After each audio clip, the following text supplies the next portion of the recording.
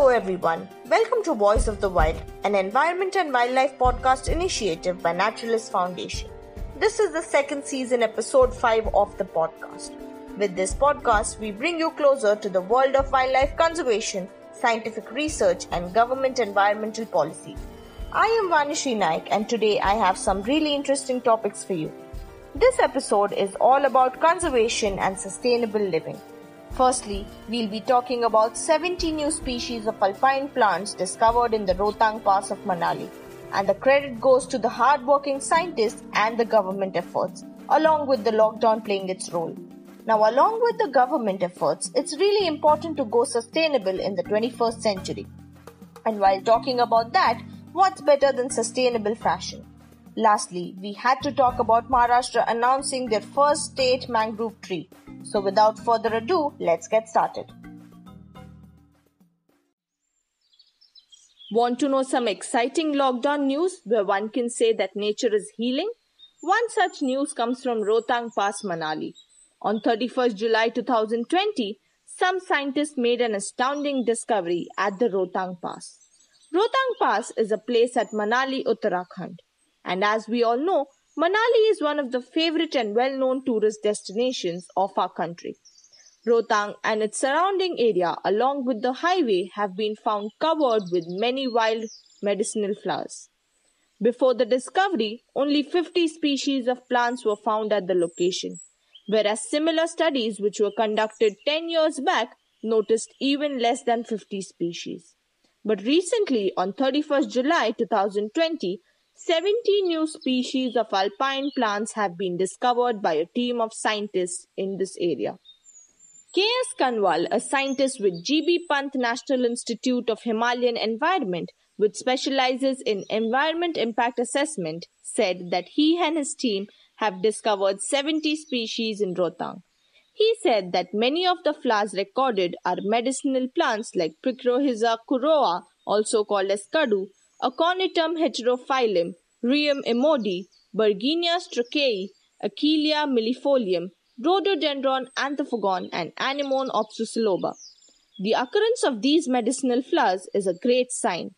Furthermore, recording endangered blue poppy, that is Meconopsis ecolatia, also known as the queen of Himalayan flowers, in good numbers is a good news. He and his team are continuing with the examination of the species recorded. The scientists have commented that this finding at Rohtang and many more to be recorded is a great potential for the state and the country. It is important to keep the area under observation for now. Another scientist, J.C. Kunyal, who is the head of the Center of Environment Assessment and Climate Change at Uttarakhand Center of the Institute, for the past 26 years has been conducting various environmental related studies, said that he had never in his 26 years of research at Rohtang seen such luxurious growth of plants and flowers. He further said, I received pictures from the scientist K.S. Kanwal. This is amazing. The intervention of NGT, support of lockdown and low pollution have reflected the richness in plant diversity on the pass. G.B. Pant Institute had also alerted the NGT about the pressing environmental issues in Rohtang, and the tribunal took some tough decisions to save the local ecology. Surely the lockdown has proved to be a boon for the Rohtang Pass. Besides areas of wilderness, these alpine plants have started to bloom wherever there was empty vegetation due to the tourist movements. Decreased tourist and vehicular movements due to the intervention of the NGT and now the COVID-19 pandemic has resulted in such rich biodiversity of flowers to come forth. K.S. Kanwal added, less anthropogenic activities in the area have created favorable conditions for these alpine plants to grow. Himalayan Regional Center of GBPNIHE is currently implementing a project along with the support of Mountain Division of the Institute for in situ conservation of threatened alpine and subalpine plants found in the Himachal Pradesh.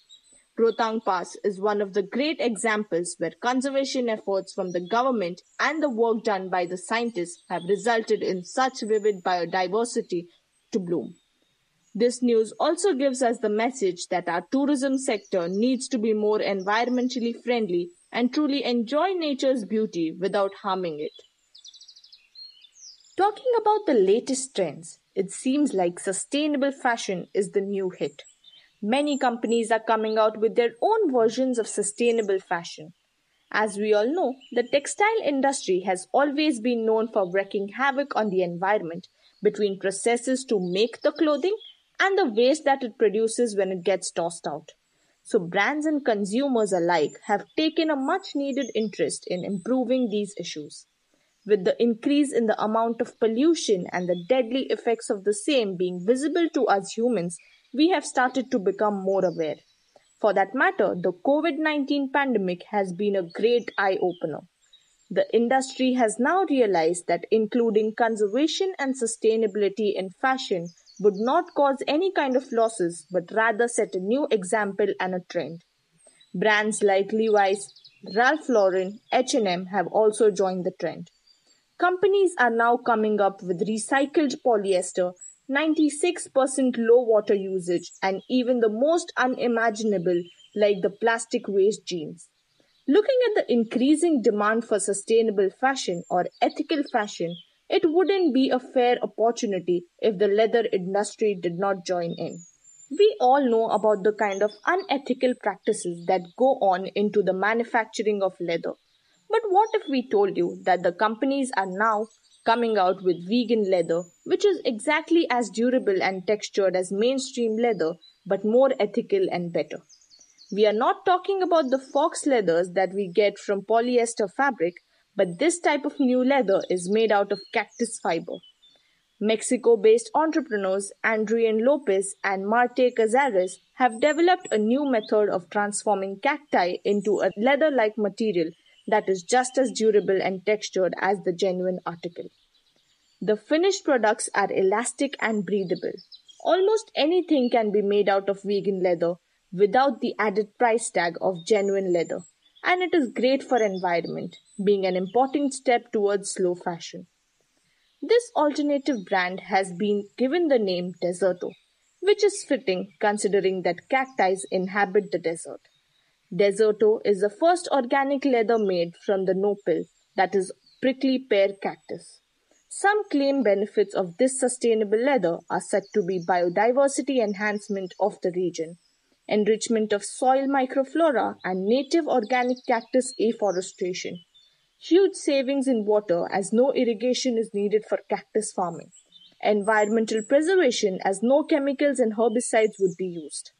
Cactus is left unharmed to enable repeated harvesting from the same plant. Energy savings are also a great opportunity. No cross-industry conflict is said to occur because the byproduct of this industry would be directed to the food industry. Full vision and traceability of the farm is going to be ensured by the company for sustainable social practices. This big shift in the fashion industry marks for a big change in the mindset of the consumers. When talking about safety and preservation of the planet, every little step counts. And inventing an alternative to leather is certainly no small achievement. So, before I start talking about today's topic, let's first talk about symbolization. In today's world, we have a symbol for so many things, including peace, love, health, and almost every random thing around us. Why is it so? Why is it that creating a visual symbol is such a widespread concept? A symbol, being rather simplistic, can give out what 1,000 words cannot. When you look at a red heart, it automatically has the ability to get you to remember a loved one. Or even a spectrum of thoughts can be provoked by just that small symbol. This explains exactly how visual our brain is, which acts like the main reason for states and countries to have multiple symbols. Take, for example, India. The tiger is our national animal.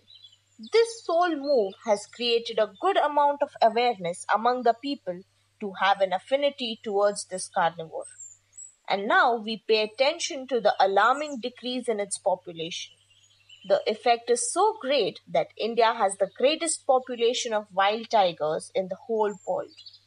So now coming to the point. Maharashtra has declared Sonratia alba or wild chippy as their official mangrove tree. And this is the first official mangrove representation in our country. This seems like a really great move on the part of the Maharashtra government. This decision was taken during the meeting of the recently constituted State Board of Wildlife, that is SBWL, last Friday. First proposed in the mid-2018, SBWL's approval has come after 2 years. The importance of mangroves is still not known to many, and thus its conservation also goes often overlooked. This symbolization could possibly remind the layman that a coastal state like Maharashtra could have been a total havoc if it wasn't for these mangroves. We are all aware about the kind of mangrove destruction that takes place in many coastal states in the name of development. Be it the Coastal Road Project or the Mumbai-Ahmedabad Bullet Train Project, mangroves are always taken for granted. This is quite evident as Mumbai alone had lost around 40% of its mangrove cover between 1991 to 2001. With these mangrove gone, a city like Mumbai will have no vital line of defense when natural disasters strike. This has been experienced in the past in the form of 2005 July floods. But the authorities are slowly realizing the urgency of mangrove conservation. A special mangrove cell was created in 2012, which was the first of its kind in India. The unit helps regenerate mangroves through a variety of projects. In 2015, a Mangrove and Marine Biodiversity Conservation Foundation was created to conserve mangroves and coastal biodiversities throughout the coast of Maharashtra. This indicates that the state has tried to conserve mangroves and also spreads awareness about them. This time, though, the state has taken one step further and assigned an official mangrove tree. The decision marks for a huge difference, as the famous saying goes, better late than never. This tree would act like a great symbol for mangrove conservation and management. Though introduced to Maharashtra from the Andamans, white chippy is quite common on the coasts of Maharashtra and occupies around 6% of the total mangroves in the state. It is one among the 20 mangrove species found in Maharashtra. Now the question arises that if it's about conservation, why not represent an endangered mangrove like the Xylocarpus granatum? The reason being that these trees are not something that the common person could connect with. They do not really associate with them on a daily basis, whereas a tree like the white chippy is commonly known by the locals. This would be a boost for awareness about mangrove conservation around the locals. The coasts of Maharashtra are densely populated by trees of Avicennia species, but the reason for choosing Sonratia alba is the remarkably tall breathing roots, the nematophores. Their nematophores represent its resilience to climate change and the rise of sea level. Avicennia, which is presently the dominant genus, may fail the increase in sea levels, but Sonratia, because of its longer nematophores, has the potential to thrive. It is as if the plant has instinctively equipped itself with a defense mechanism to fight future climate change. Thus, the tree would not only act like a symbol for mangrove conservation, but also a symbol for the planet's hope to thrive in the face of a changing climate. We need to make changes in our current methods of development and survival. We need to realize that there's no survival without nature, and erasing past mistakes is the only way out. I hope you all enjoyed this podcast. We will keep posting such content every week. Please like, share, and subscribe or follow us and stay updated. Please support us on Patreon to show appreciation towards our young team that create and provide such informative content for you. Link is mentioned in the description. Thank you and see you next time.